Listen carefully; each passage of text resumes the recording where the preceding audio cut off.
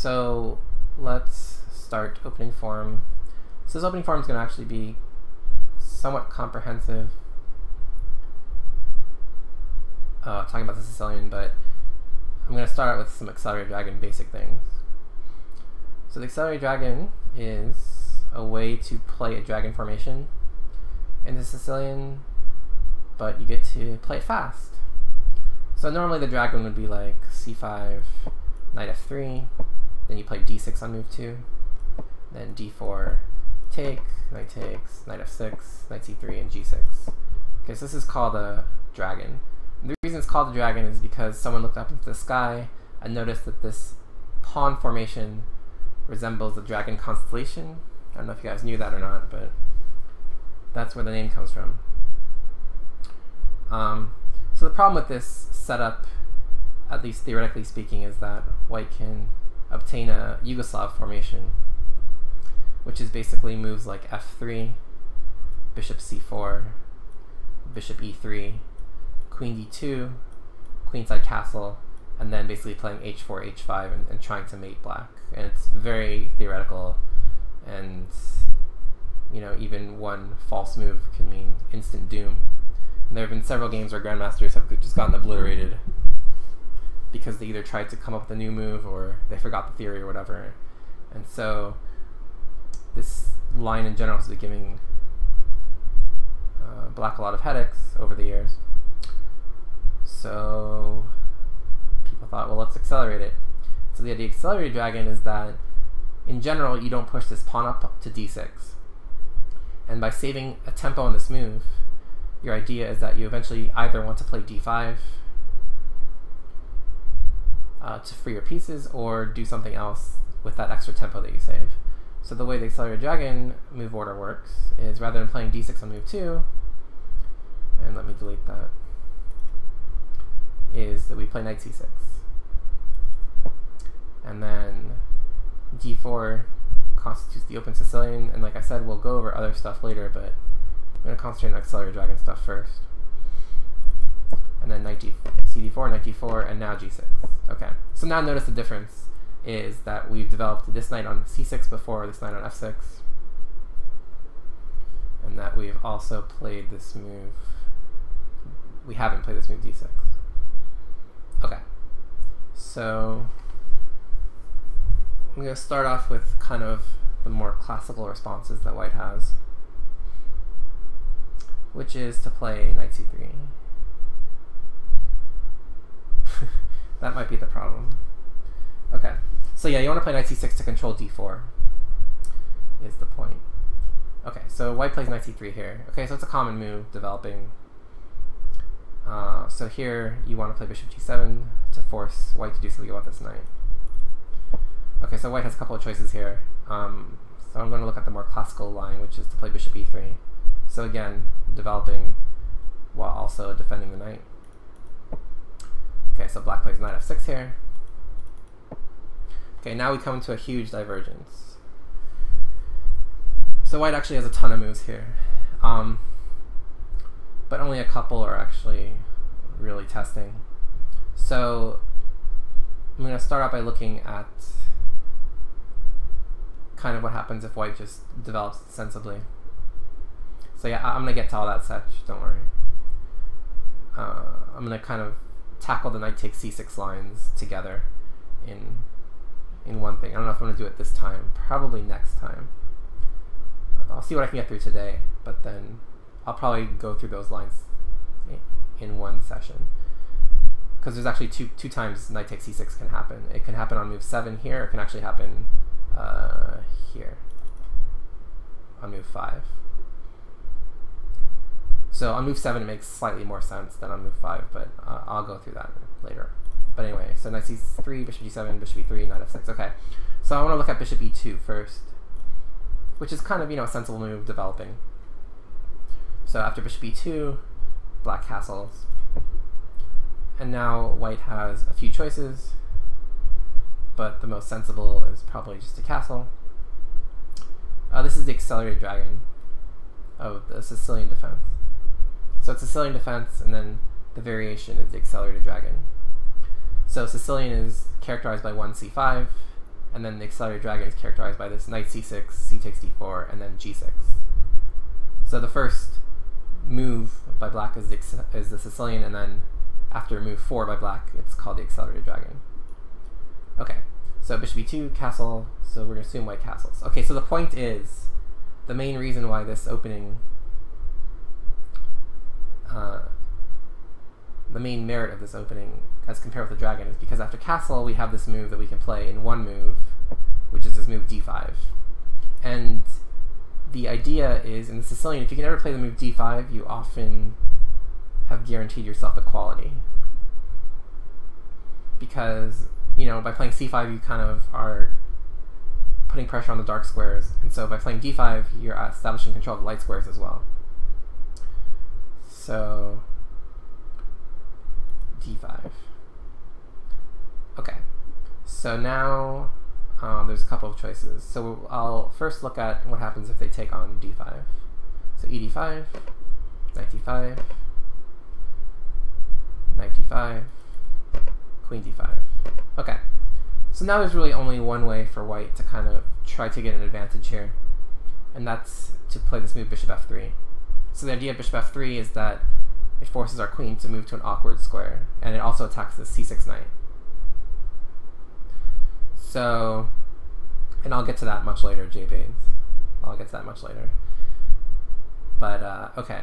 So, yeah, bishop f3 makes sense to hit c6 twice. And what we actually do as black here is we sacrifice a pawn. So after bishop f3, we want to play this move queen to a5. So queen c4 is actually also playable, but I think queen a5 is actually the better move. So the point is now that no matter what white does, black actually gets a very strong position. So it seems most natural to take on c6 with the knight. So if you take with the bishop, for example, then after take, knight takes, queen c7, knight d4, bishop a6 to hit this rook, and rook a d8. I mean, your bishops are kind of, you notice these bishops are kind of raking the board. And so say after queen g4, bishop c8, queen e4, bishop e7, and now h5. Now this queen is starting to look unhealthy. So after knight b5, queen c6, threatening this guy, so the queen has to stay on that file. And now all of a sudden, this queen is overloaded. It's defending this guy, and it's defending this guy. So black wins. So that's just a sample way to show how black gets tremendous pressure after white takes on c6 with the bishop. Okay, and if white plays a move that doesn't try to win a pawn, so say white plays c3 for example, now simply take on d4, rook d8 to pin the bishop, queen e2, and take, and e6. And now notice that black has no structural weaknesses in his pawn chain, whereas white has this isolated pawn on d4.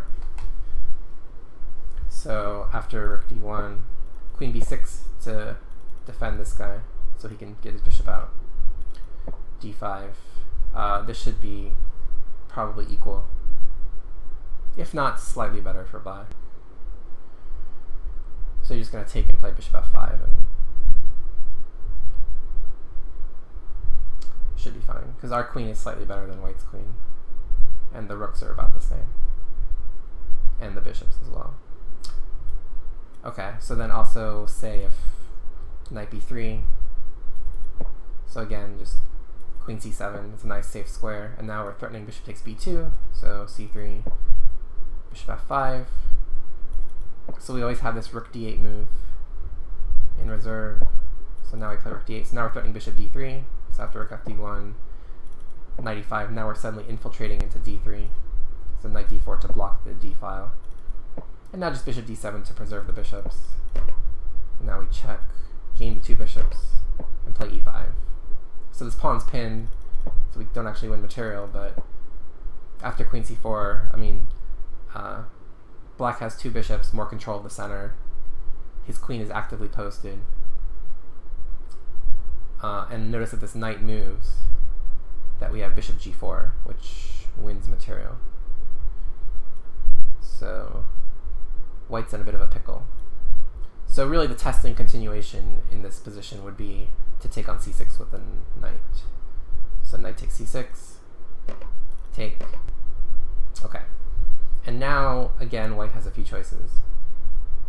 So I'll save this bishop takes pawn for last, but assume white plays a move like c3. So now rook d8 to gain a tempo, bishop f5 to gain a tempo, rook b8. So now we're threatening to take on e4 and then take on b2. So he takes on f5. And now notice how we kind of fixed our pawn structure because we were threatening to double on the d file. So now our pawns look a little weird, but we have good pressure on the b pawn, and it's hard for him to push this b pawn because then the c pawn falls. And we actually have a lot of center pawns. And notice if he takes on f5, for example,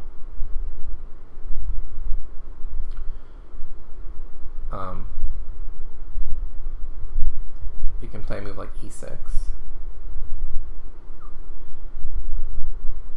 and be fine because, again, we have pressure on b2, and I think we can actually win that pawn by force. So this is fine for black. We can't take on b2 right away because of queen c8 check, but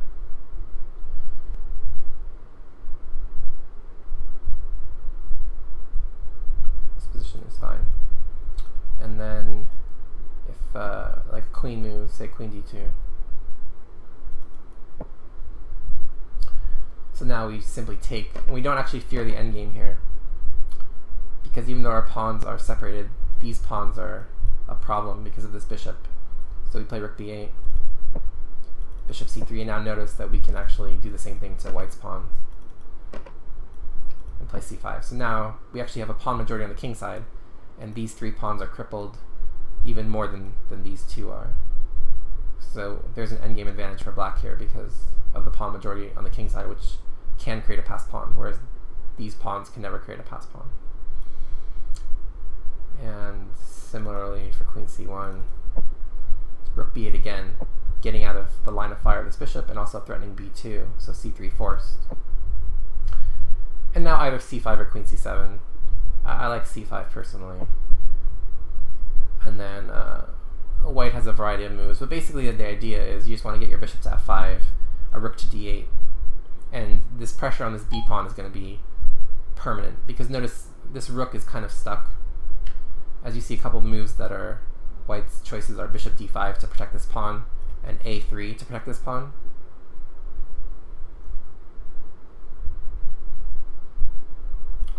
So in any case, like, you're going to play moves like bishop f5 to stop rook b1 and then kind of pile up on this b pawn. And actually the fact that our pawns are separated helps us in a way because we have pressure on the b file.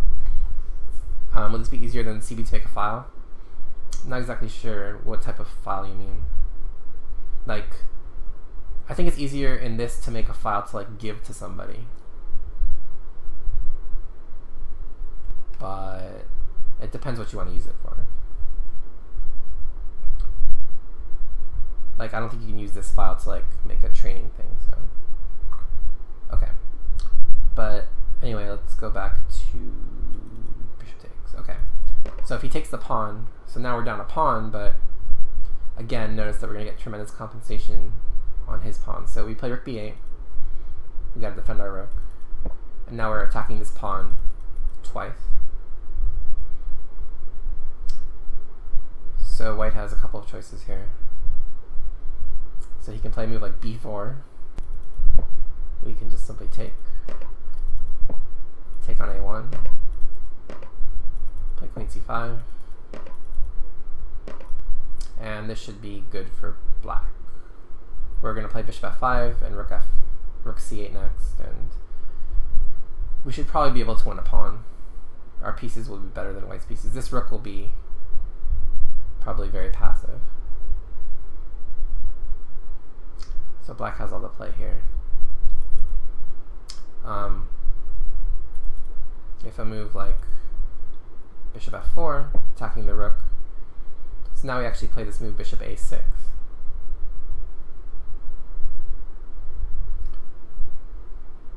To kind of gain a tempo. So if bishop takes b8, we take on f1.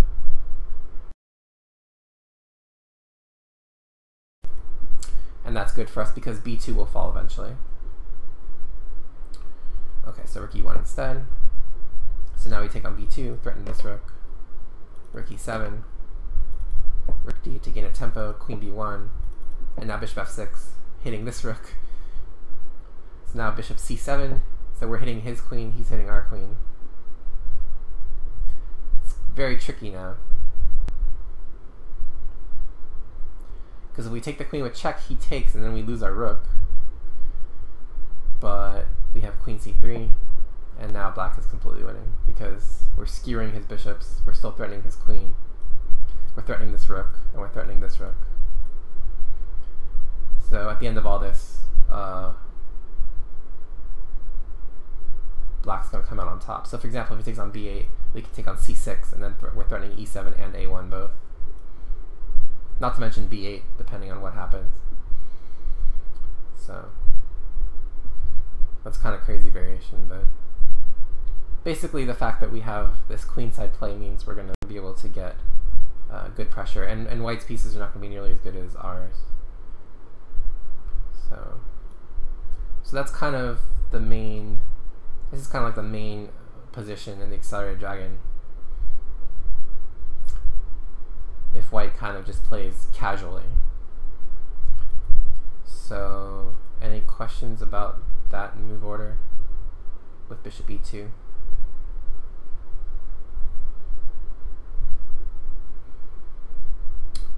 If not, I'll move on to a couple of other choices that white has, which are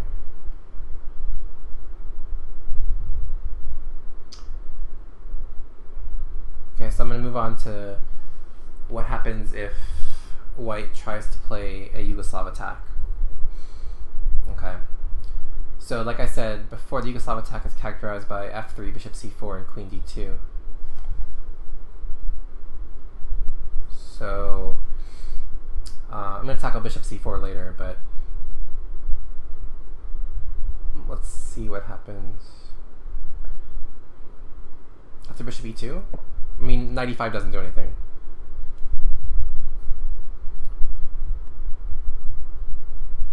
Because don't forget, this pawn is still on d7. So knight e5 doesn't do anything. You're not threatening knight g4. This bishop is not out. So it just wastes development. So no, it's not a line. I mean, at the very least, white can play f4 and just bring your knight back. Yeah, it just wastes the move. Yeah, you definitely want to castle here, because there's nothing else that you'd rather do. You can't play d5 yet, unfortunately, because your king is compromised. So that's actually a mistake that people often make. So if you play d5 first, the problem is your king being on e8 is an issue, because white can play bishop b5, and then there's problems with relating to the pin. So so yeah, you have to castle first. That's an important point, actually. I'm glad actually you mentioned it. Yeah, Feta, can you change your color? It's kind of loud. Okay, so anyway, so let's say what happens when white plays f3. Okay, so now the idea is that white's going to try to play bishop c4 and queen d2 and transpose into the Yugoslav. But since we've never played d6, we can actually avoid everything entirely and play castle. Okay, and now bishop c4. Now, there's actually three choices here. I think the simplest to learn is to play this move, queen b6.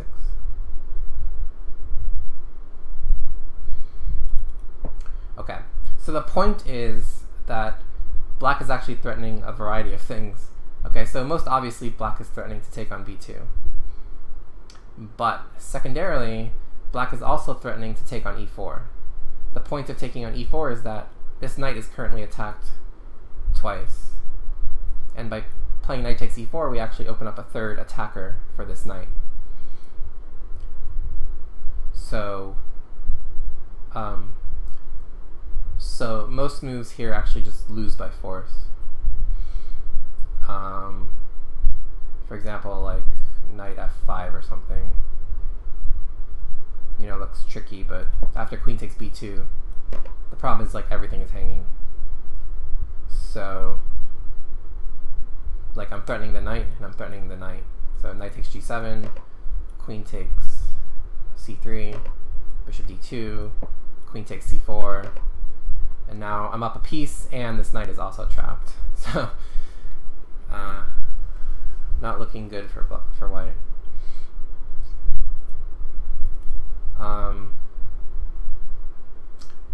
And if I move like queen d2, then you can actually play knight takes e4.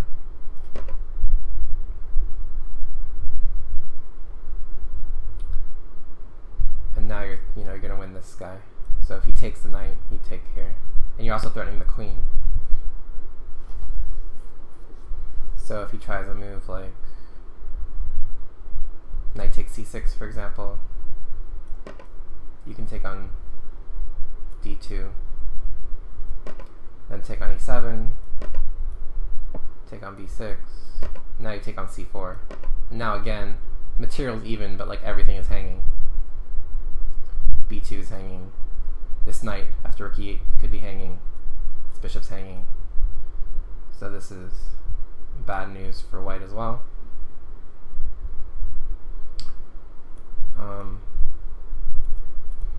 So the most common move here is to play bishop b3, which blocks the queen's access to b2. And here black can almost equalize by force with this move, knight takes e4. So knight g4 is like a tricky alternative, but I think knight takes e4 is simplest. So knight takes e4, and now if white recaptures, we simply take on d4 and win a pawn. So for white to regain his pawn, he has to play knight d5. Now our queen's under attack, and our knight is still hanging, so we have to get our queen out of dodge. And also notice that this knight defends e3. So if we play a move like queen c5, for example, he can move this knight away, and this bishop is no longer undefended. So we have to give a check. Now he blocks the check, we get our knight away. Okay, so now the point is he takes on c6 to remove a defender of e7, and then takes on e7. Okay, so he won his pawn back. Okay. But notice how our king is safer than white's king. And so our rooks are going to be able to come into play sooner than white's. So he can take on c8.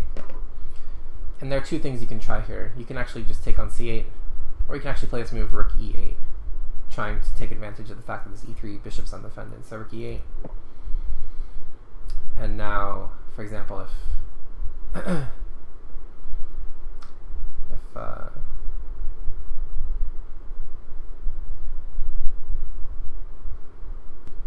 castle, now you can take on c8. You kind of like gain a tempo in a way. Because your idea is if he plays like rook e1, I think you can win with take on b3. Or actually maybe take on e3 first. Take on e3, take on b3, take on b3, and queen c5. Should be winning. I think. Maybe not actually. Because he has like queen d4 check. Oh no, well.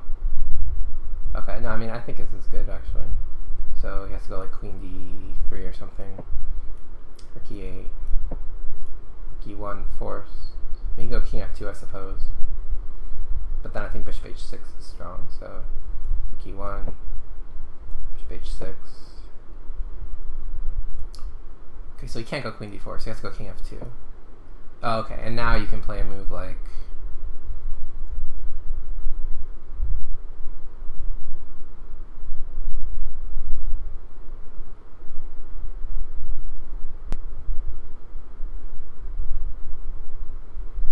maybe king g7 even. Because it's actually impossible for him to get out of this pin. If he plays queen d4, then he actually, I think, enters a lost king and pawn ending. So queen d4 you take on e3 a bunch, and then king f6, king e6, king d5. Should be good. but maybe it's just equal. But in any case, I mean, it's fine for black. So it's kind of a little trick to prevent getting to a Yugoslav. Well, yeah, what I was thinking is like queen d4, take,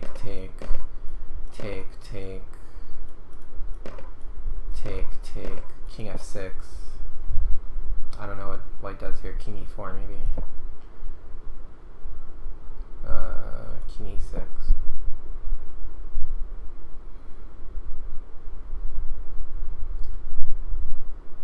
And then I don't know. g4 maybe. a5, h4,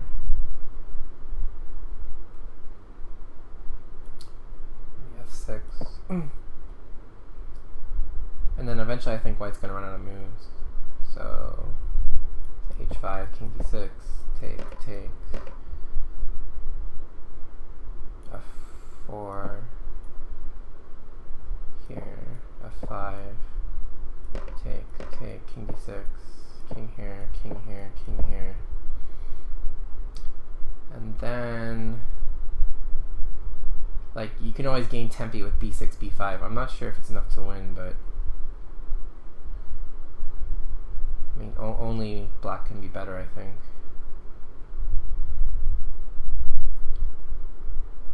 So I don't know if like b5 is the answer, but I mean, this has got to be good for black. Yeah, I was thinking about c5, but I don't know about c5.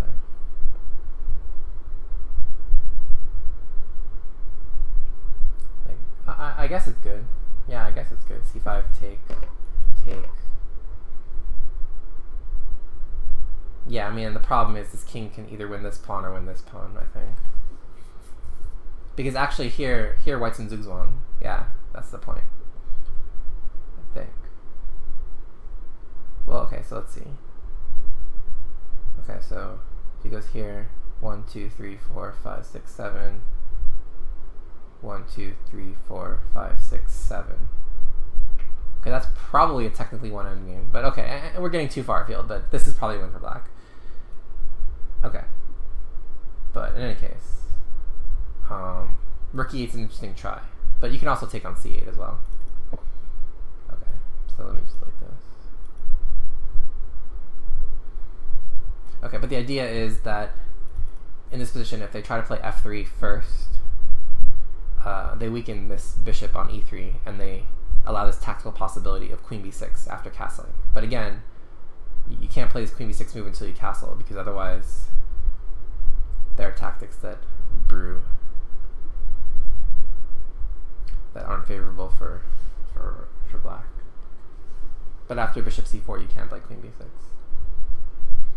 And there are actually a lot of people who won't answer that correctly, and you can either just win a pawn or just win everything. Well, not 7 bishop c4, 8 bishop c4, but no, it's not technically one. It should be equal. It should be equal. Okay, so a couple of other things that white can try here are f4, for example. So here you can actually castle, and then after e5, play knight e8. And it looks a little awkward, but notice how white is at least 2 moves from castling. So this kind of pawn aggression shouldn't be able to gain anything for white. So after knight e8, queen f3, simply d6. And then if they want to take on c6, you can play bishop d7. And here white has kind of a tough position. I mean, black's down a pawn, but tremendous compensation for the pawn. This guy's actually probably just falling. And again, you have ideas of rook b8, knight c7 to e6 maybe. It's not really clear where this queen goes. And notice that black's lead in development is helping him here.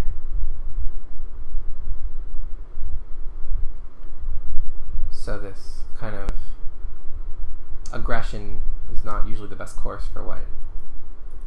Okay, another idea that white can have to play kind of like a move like h3, just to try to keep pieces out of g4. But that shouldn't really be too much of an issue. Again, just castle. Then if queen d2, d5 is strong. So if you can ever get d5 in after castling, you should always probably do it, because it frees your bishop up and it kind of just contests the center. So take, take, take, take, bishop d4, take, take, queen a5, queen a4, queen b6, knight d1, bishop f5, c3, e5, bishop a6, and rook d8. Then after castle, knight f4, black is doing quite well here. I mean, this guy looks silly, this guy looks a bit silly, these guys look silly, and all of black's pieces are kind of on their optimal squares. The only really defect in black's position is these pawns. But it doesn't look like this game is going to actually reach an endgame, so I wouldn't be too worried about it. All of white's pieces are somewhat offsides, so this position is pretty good for black, I would say. So yeah, sometimes you have to accept a structural defect in order for good piece play. But yeah, if white makes kind of an anemic move like h3, you shouldn't worry too much about it. And then one more thing I want to mention is knight b3. So I'll mention it I'll mention it also from this move order as well, but I'll go forward a move first and show it. Okay, so knight b3. So the idea with knight b3 in these positions is oftentimes you kind of want to play a5, a4, a3, and just really ruin white's pawn structure on the queen side, and force this knight to go someplace it doesn't want to go. And the point is, if white plays a4, then you get this strong square on b4 for your own knight. So for example, after a5, bishop e5 to stop a4, just castle, castle, and now you can actually play a4 anyway. And the point is that this knight is sort of overloaded. It's defending this a4 square, but it's also defending this pawn. So for example, if bishop takes a4, you can simply take on e4. And again, the knight is sort of overloaded, because if you take on c6, I can take on c3, and then I win. So exchanging the a pawn for the e pawn is a good trade for white, or sorry, for black, because he gets 2 center pawns to white's none. So, and also if white moves this knight, then after a3, we kind of rip open this whole diagonal, and we weaken the dark squares, because this b2 pawn will be gone. So knight takes a4, knight takes e4, knight b6, rook b8, c3 f5, f4 e6, a4 g5, and a5 g5. Take, take, take e5. So again, pawn sacrifice, but we're getting our central pawns mobilized. So notice this knight looks strong, but it's kind of out of play in a way, because it's not really threatening anything. I mean, it's threatening to take this bishop, but this bishop is not doing much for us at the moment. And this pawn is far advanced, but notice it's defending this knight, and if it ever pushes, we simply take the knight, and we get 2 pieces for a rook, and control the dark squares. So after e5, black is actually in a good spot, because f4 is coming, this bishop is going to be running short of squares, and this pawn is actually going to fall eventually. And we can play a move like bishop a6 next to blockade this pawn. So a lot of pawn sacrifices, but I mean, it's fairly obvious to see the compensation. I mean, this kind of central pawn roller coming down the board is somewhat scary. This is all Accelerated Dragon, book fan, doing a little opening for him. One of many. Okay, so this is what happens of knight b3 in this line. So I'm going to show you one more thing, which is knight b3 on move 6. So this actually takes a little bit of a different tenor. Okay. So knight b3 here, rather than after, you know, bishop e3, knight f6.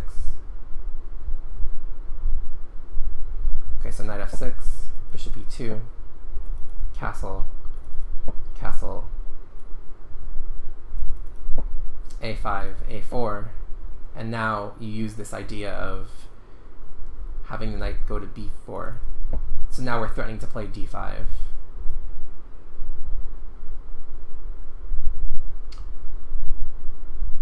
So the point of knight b3 is that white gets further control of the d5 square with his queen, so we can't play d5 right away. But now that the knight is not going to be molested on b4 because we forced a4, now we can get in d5. So white has a few moves he can try here. Bishop g5 seems the most natural.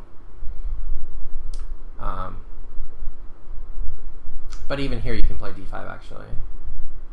Because he takes an f6, takes an f6.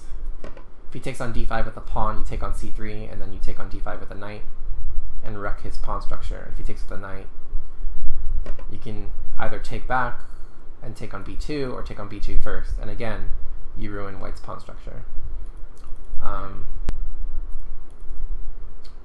Bishop e3. So again, here d5 is good, and should be at least equal. If f4, queen b6 check first to force king h1, and now d5. And now if he takes bishop f5, and now another point is that this knight on b4 also attacks his pawn on c2. And so bishop f5 comes with a gain of tempo. And we're going to win this pawn back eventually anyway. We're going to pile up on this d-pawn, so this is tough for white to meet. And if he plays e5 instead, then after knight e4, take, take, bishop e5 and bishop e6. We get a strong knight on d3. And notice that this bishop is pinned, so it can't even take on d3 because we could take his queen. And we're threatening things like knight f2, and knight h3, and queen g1, and knight f2 mate. So we're threatening little smutters. And this bishop on c1 is quite bad. And we can always play a move like f6 at some point. Of course, we have to get our king out of this pin, but we can always play f6 to kind of break up these pawns and to liberate this bishop on g7. Whereas white doesn't have that luxury with his bishop. It's kind of stuck behind his pawns. And our rooks are also connected, whereas his rooks are not. So this is a good position for black.